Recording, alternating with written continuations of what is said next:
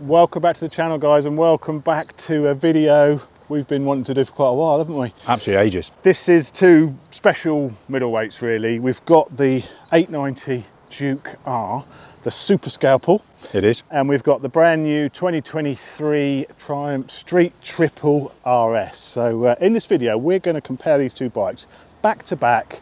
We've got some nice weather for a change. Normally it's raining, isn't it, on our bloody test. We've got some beautiful weather. It's a lovely evening. We're going to take both these bikes out for a little bit of a thrash and see which one we think is the best. It's going to be close. It's going to be really close. It's going to be close. Different but close. Different but close. These are both fantastic. There's no loser here because these are really both good, aren't fantastic they? Exactly. bikes. But we will let you know which ones we would buy out of the two. So if that sounds of interest, get yourself a nice cool shandy and chop Z, roll the intro.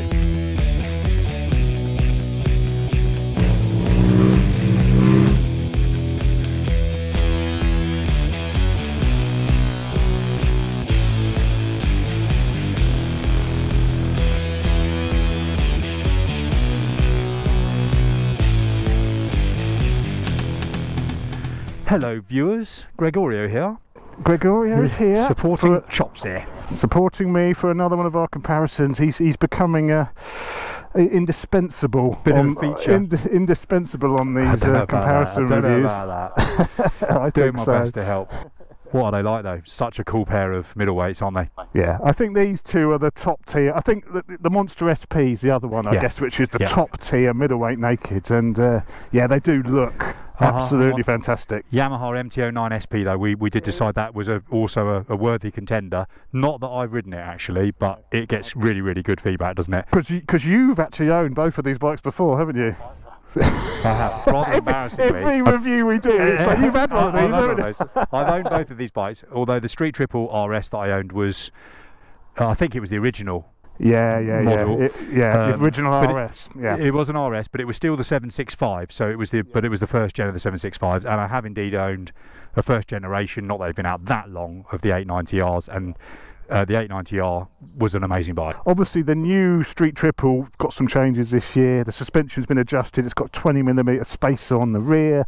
The styling, I think the new styling looks really good with this tank. I love the tank shape. I love these sort of cow pieces and the belly pan. I think it looks, to quote you, a handsome motorcycle. It's very handsome, and I think even the headlight shapes look very mean and aggressive. Even the little cow there, I think, looks really nice. It's finished very well. It's got better brakes now. They're stylemas as well on the front. Stylemas, yeah. It was. So they've both got stylemas. They used to be M50s, I think, on the RS. One of the things that the KTM has that I would highly recommend are the tyres. The Michelin Pilot Cup 2s, Power Cup 2s rather. They are unbelievably good tyres. They don't last amazingly well. But if you're looking for summer fun with all the grip you could ever want and more, they are unbelievable. Super Corsas though, mate. Super Corsas. I'm not going to diss Super Corsas, they're great tyres as well. But I honestly think that the Power Cup 2s are the best tyre I've ever ridden. Did you? You loved them? Yeah, I do. And actually they look, it's not us that's done this yet, but they look fairly well used, these tyres. That was me on my first ride. That was you. Yeah. Look at that, no chicken strips here, is there? No, these have seen some action, and they're going to see some more action, in a minute. Let's turn off the bit of wheelie. We have the wheelie control off, shall we? So to do that on the Triumph, you've got to go. Well, I've set up the track mode with the traction control off in the track mode. So unfortunately, you can't separate wheelie and traction on either of these bikes. You know what I mean? They're just in traction. Even though they both got IMUs, you can't separate. So as they've got IMUs, they could really have separated it. Again, not wishing to sound like a riding hero, but I don't think you really desperately need traction on the road with these bikes because they're so easy to manage, aren't they, power wise? Oh yes, so we do like a light front end, and these bikes are both perfect for that, aren't they? This is what these bikes are all about, fun, aren't they? I think if you're looking at buying either one of these machines, it's all about fun and smiles per mile. I agree. I actually think, you know, without even riding the Triumph now, obviously I've ridden the earlier one, having owned one a few years ago, it's definitely a little bit more serious a bike, I think, than the KTM. The KTM, the moment you get on it, it does feel like a grown-up's toy, doesn't it, in every sense of the word? I think the Triumph is probably targeted at a slightly wider audience, maybe. Yes, you know, definitely. It's still obviously focused on being sporty, but I think everything about it, the power delivery, well, you haven't ridden it yet, but you know, it's not as punchy as that KTM. That KTM's all about punch off the throttle, isn't it? And you know, that parallel twin, I know we get a lot of criticism on parallel twins, but I think that parallel twin in that 890 is the best parallel twin you can buy in any motorcycle. For those of you watching that haven't tried this particular engine, it is an absolute gem. It's got character, it's got grunt everywhere, it's so easy, so flexible, it's brilliant. The riding position on the Triumph, because they've increased the shock length, it's definitely got a bit more on your wrists now, so it's a little bit, it's not as wristy as the M1000R by any stretch, but it's definitely more weight on your wrists now, and the suspension is, you know, the setup's perhaps a little bit more sporty feeling than it used to be. God, listen to that howl. It sounds good, I can hear it from here. What's the riding position like on the Duke, Greg? It's really comfortable. I'm 6'1", and it's slightly canted forward, not too much, but you're certainly not bolt upright. The pegs are medium height, I'd say. The seat's lush, really wide, really comfortable. Yeah, I'd say it's sporty, but not extreme. And it feels to me like it would fit a lot of different people, and it's a lot roomier than the bike looks like it will be, because it looks physically quite small, but it's actually surprisingly roomy. They're spacious enough even for a couple of big ones. One thing I don't like on the Triumph, and I did mention it in my first ride, is this dashboard. You know, you've got 4 different styles and all of them are terrible.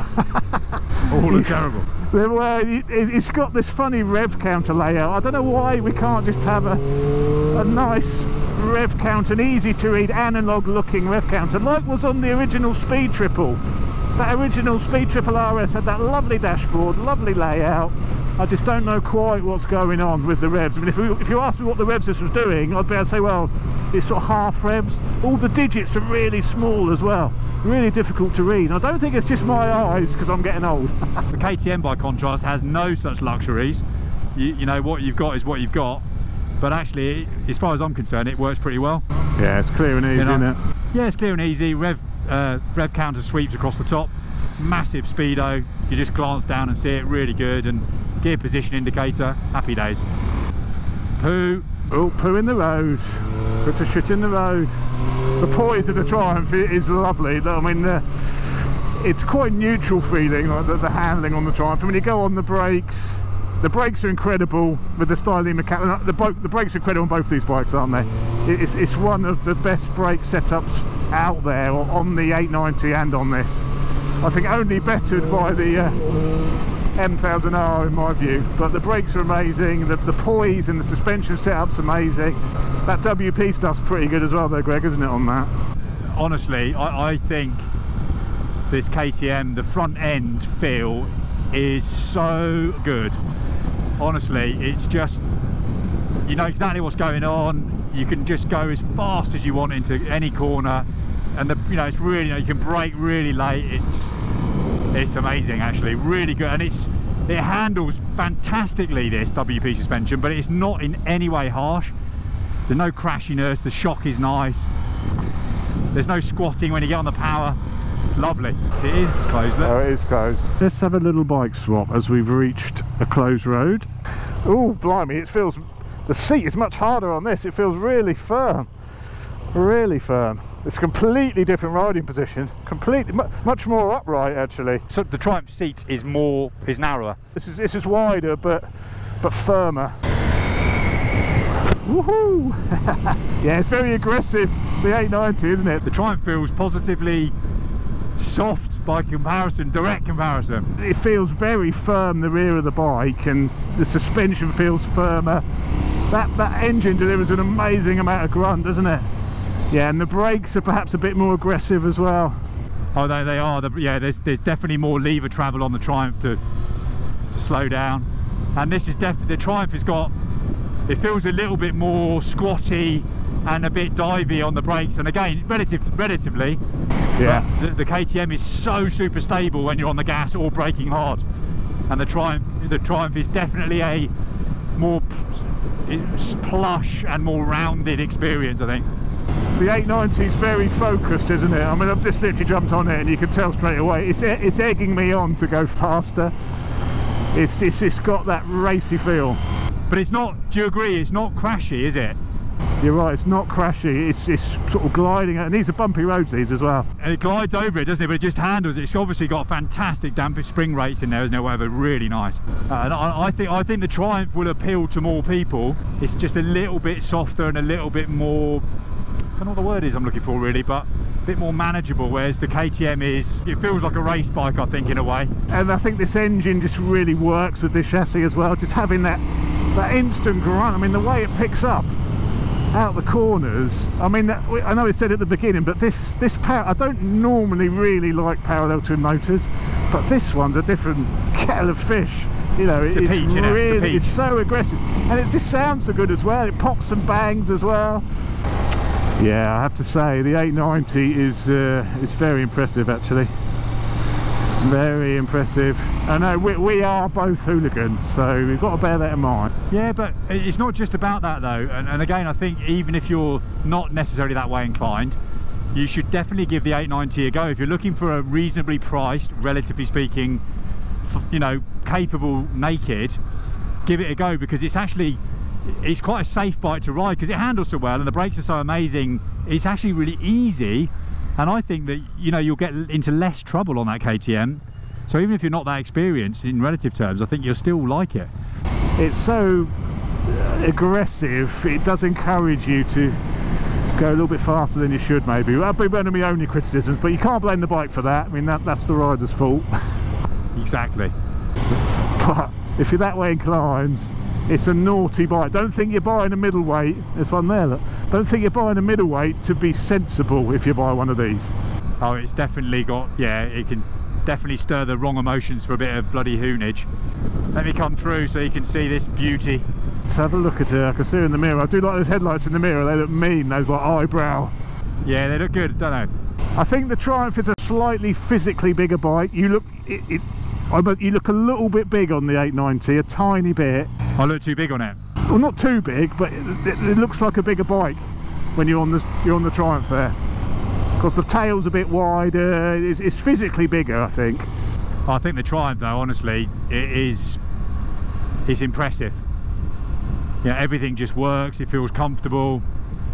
You know, it is really good. I think I prefer it, and I've said this before, to the Speed Triple actually.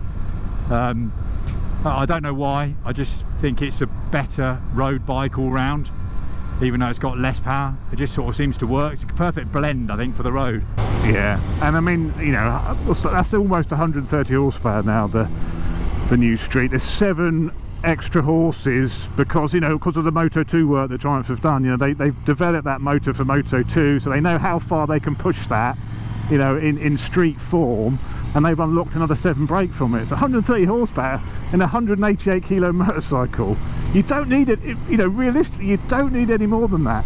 You may want more from your hooligan side, but the reality of it is, for the road, you do not need more than that. That's really nice. Clutch action's lovely as well. When you pull away on this, it's really nice progressive clutch, really smooth.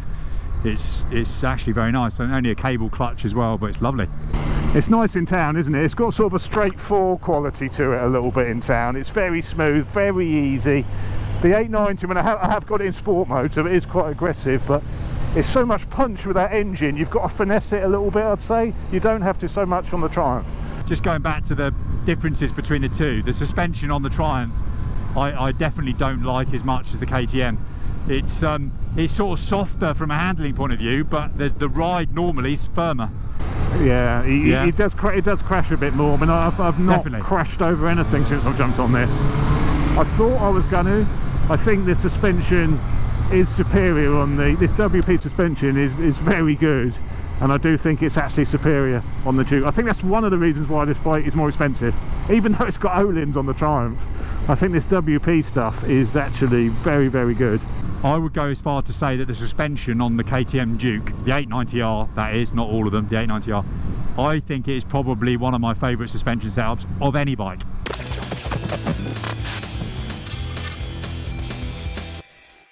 Roll on test, third gear. Let's drop it down to 30. You do the countings, that worked perfectly. 3, 2, 1, go!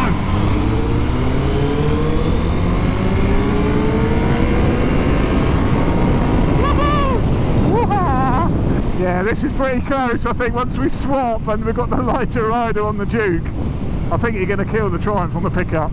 Really? Yeah, it's pretty close there. You were pulling a little bit, but we know the weight difference makes a massive impact, doesn't it, to these roll-ons. So you think the KTM will be quicker? I think the KTM will be quicker on the off, but I think as the revs increase, I think the Triumph will pull at the very top. The Triumph is so smooth though. When you ride it just as you would if you owned it, it's very refined. I do find the KTM a bit more aggressive and is a bit more finessing, as I said. You know, if you're riding this all day, it might be a little bit more tiring than the Triumph. Would be my only criticism. Apart from that, I think it's absolutely fantastic. I'm not entirely sure I'm in love with the headlight of the KTM either. No, I think the styling's a whole other thing, isn't it? And I do think the Triumph looks better. I do, you know, I think this, and even sat on the bike, the view from riding this, it looks very short. It doesn't look as nice from a, you know, when you're actually on there looking down across the look of the machine, you know. Anyway, enough of that. We've got some twisty bits. Yeah. Oh, this 890's absolutely incredible, isn't it? And the twisty stuff. It's effortless. It's effortless. This the 890.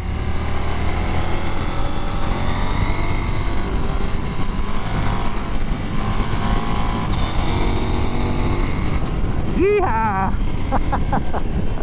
I want to have a go on the 890.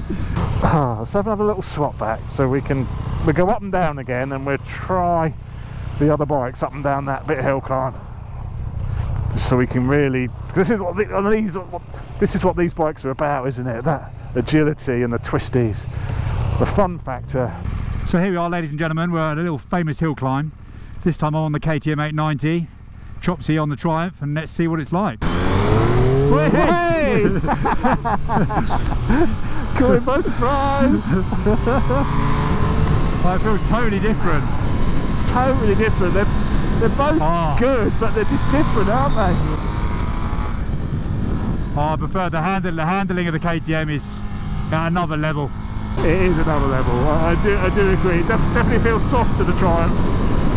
The suspension is definitely softer. Oh, it's amazing. The 890 is called the Super Scalpel for a reason, isn't it? It's definitely sharper than the Triumph. Not saying the Triumph's bad. Really? But yeah, go on. But it's definitely sharper, the 890, I think. The engine on the 890 as well, it's sort of addictive. It's so good. I mean, this is totally stock, you know, with a stock pipe on it, stock can, and it still sounds good. And the handling, I mean, it's quite a bit better. It's firmer, isn't it? There's less transition of weight, sort of forward and back. Yes. That's part of it, isn't it? When you go on the brakes, it definitely is more stable. Without a doubt. And yeah, I mean, you say it's firmer. It's not. It's just, it's better. it's more sorted. It is. It is more sorted. Yeah. It's where the money's gone. It's where a lot of the effort's gone, and it shows. Yeah, and that's not to say the Triumph is bad, but I would say it's a different level to KTM. The Triumph's very, very good, and you don't really notice it until you back to back it like that. But it's definitely, you're right, it's definitely better on the 890. There's no other way of putting it.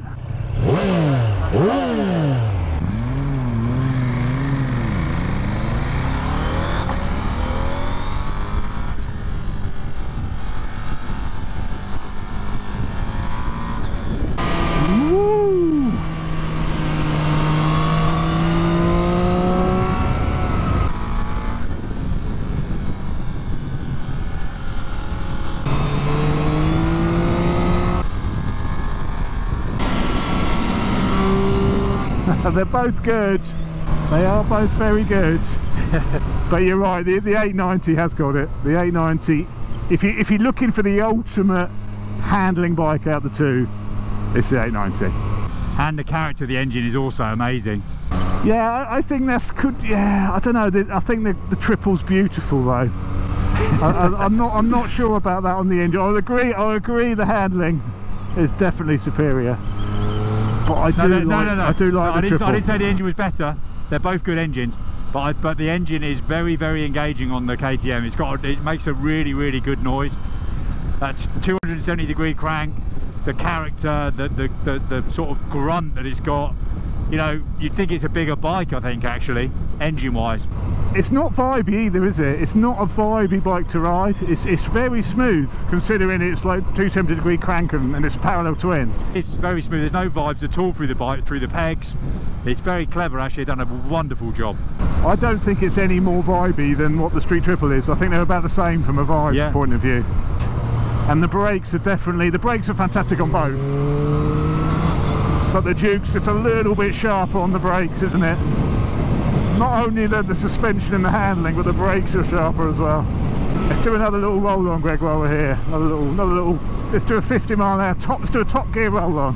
Top gear roll on. Yeah. Yeah. Okay, I'm in 6. Ready? You do the count in. 3, 2, 1, go.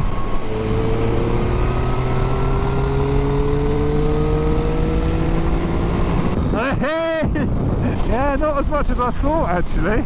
Yeah, but who rides like that though in top gear?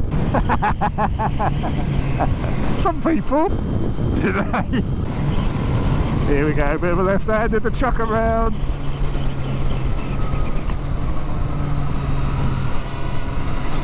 You don't need more than this, do you, for the road?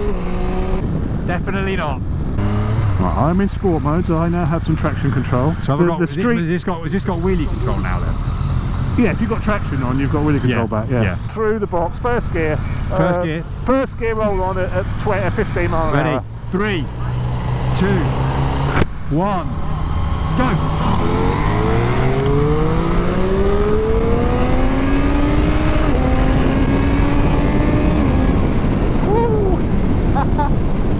Was that second, Fuchs? Is that second gear on the Duke then? First gear. Oh, I went second. I thought we said second. Yeah, then we said second then. Oh no, it's first. I was going to say, the way you took off. Turn around in the pub, we'll have to do it again. Yeah. Gosh, she goes well, the KTM though. Bloody hell. It's shot off then like a scolded cat. Right, second gear, yeah? Second or first? You wanted, well, let's do first then. I was just trying to keep it a little less lively. 3, 2, 1, go!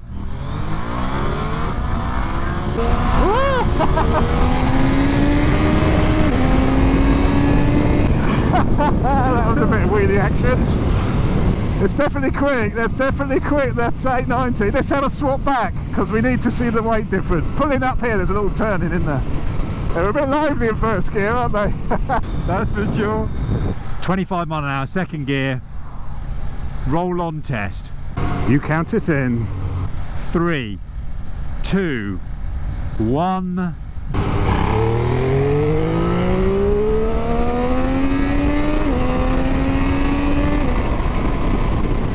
Woohoo!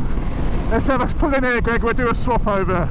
They're both coming out. The Triumph is wheeling in as well. You were wheeling. Oh dear.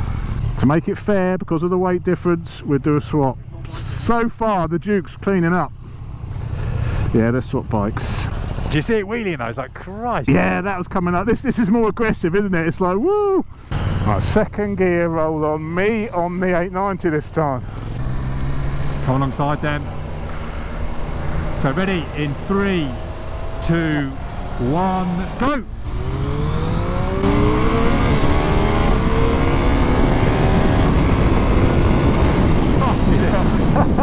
Nothing in it between them. Even I think the 890 is a little bit quicker. I think even though the Triumph has got more power on the spec sheet, in reality the 890 seems to be faster. Yeah, I think it is a little bit faster because it's definitely got more. It goes instantly, whereas the Triumph has to build.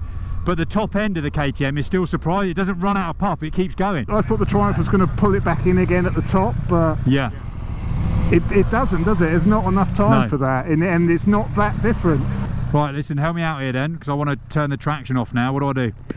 Right, press the mode button. Yeah. Until you get to the race the track one. That's it, that one. Now press it in, that's it.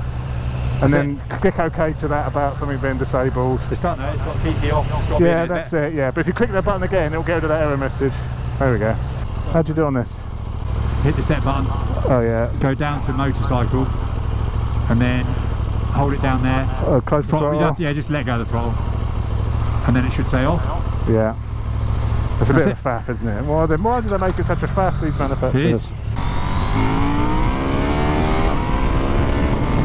God, it is quick, this. I know, it is, isn't it? I just love how you can just abuse the front brake and its suspension's so good. You know, you can trail brake in ridiculously and it just feels like there's ultimate grip, doesn't there? It's unbelievable.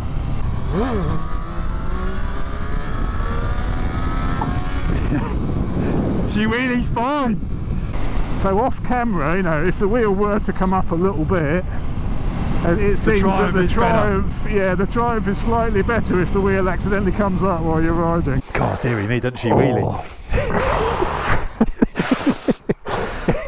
I do look at. I do love the look of it, though, don't you? I mean, look at the seat cowl. Yeah, I mean, I think riding them aside, I think on balance, if I were to go and buy one, I'd go for the KTM, and I do agree. I think it's physically a little bit too small. It doesn't feel too small when you're riding it, but you do look a little bit. We all look a bit big on it because we're fairly big. But I do think the Triumph looks more premium. You know what I don't like about the KTM is all the money's gone. Well, I do like it. All the money's gone into the suspension, the chassis, the engine, but then, you know, the plastics, the switch gear. It's a little bit. It feels a bit cheap, if I'm brutally honest, and I'm not a big lover. Whereas the Triumph, it's definitely, as an engineering piece of metal, it just fits together. But also on the KTM, I don't like this big space between the front wheel here. It looks, this looks like it's missing something at the front. It does, and you know, you've got that sort of oil cooler there on the front, which doesn't look particularly attractive. You get the nice belly pan, don't you, on the Triumph? And I'm with you. All these sort of flowing lines, the paint quality looks beautiful as well, doesn't it? And it definitely looks better, the 2023, doesn't it? With the way they've done all these cars. I know they've reduced the size of the tank, I think, to get that look. Yeah, but it works. But it does work. It does look really nice. Even the back end, it just looks beautifully proportioned, all flying off the seat. Whereas again, the KTM's a little bit. You know, this is all a little bit. Yeah. And the tail. I mean, no tail tides. You change them straight away, but. Oh yeah, I mean, you can't. That's ridiculous. It makes it more difficult, though, doesn't it? Because I guess the indicators are. Well, I suppose they're all like that, really, aren't they? No, it's fine. There are plenty of tail tidy options for the KTM, which include an integrated tail light. And having owned one, it's just plug and play. It's one plug. It's dead easy, actually. So that's not an issue, really. What a great test. Both fantastic bikes. I actually think all you'd ever need right here. But call it, Chopsy. What's your favourite then, the Triumph? I would go. I prefer the riding dynamics of the 890, but being a little bit bigger, I think the Triumph fits me better. So I think I'd get the Triumph. And it is. You know, they're so close. I mean, that is better dynamically, but that's not. You know, it's not like that's terrible. It's not that far behind. And in reality, up the hill climb, we were both quick on them. Do you know what I mean? And I just think that fits me better being a bigger guy. So I would go for the Triumph. What about you? I'd go for the KTM if I was in buying mode. I think just on balance, and I'd make a few mods to make it look a little bit nicer, because I think that it's just an impressive bike to ride. It's like it's on rails or something. It just feels incredible. Welcome to a gorgeous Snetterton. The bike has been fantastic. Absolutely loved my little trip down here on this machine. We're here today to learn how to ride these brilliant Tiger adventure bikes off-road. Enjoy a bit of sunshine, good food, moderately okay company, and Chopsy, roll the intro. I'll be doing that in 2 minutes.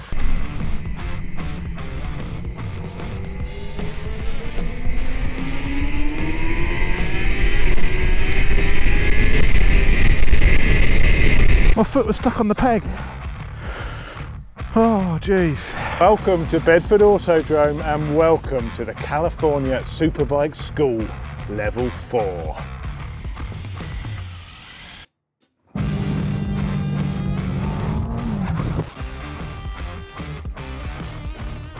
Look at the views, unbelievable. You wouldn't get to see views like that if you stick to the tarmac, that's for sure. But in off-road, forget about it. 100 mile an hour first gear.